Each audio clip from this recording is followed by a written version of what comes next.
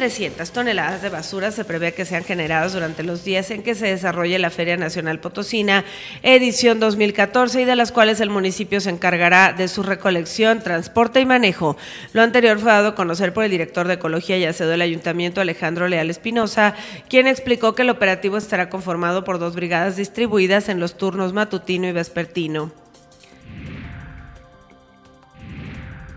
El rector de la Universidad Autónoma de San Luis Potosí, arquitecto Manuel Fermín Villarrubio, realizó este lunes por la mañana un recorrido por las 21 escuelas y facultades ubicadas en la capital potosina para supervisar el arranque del ciclo escolar 2014-2015, que recibe a 6.647 estudiantes de primer ingreso y 21.000 estudiantes de reingreso.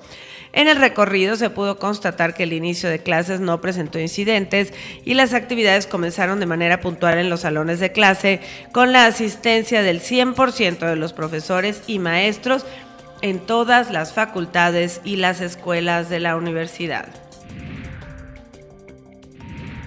La ley de alcoholes es muy amplia y no solo en cuestión de horarios, aseguró el empresario y expresidente de la Asociación Estatal de Bares, Discotecas y Centros Nocturnos, Aarón Salas Salas, quien explicó que esta modificación consiste también en infraestructura de cada uno de los lugares en donde se venden bebidas alcohólicas y es muy amplia, por lo que los diputados tienen que revisar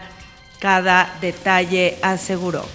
En una hora hay más noticias.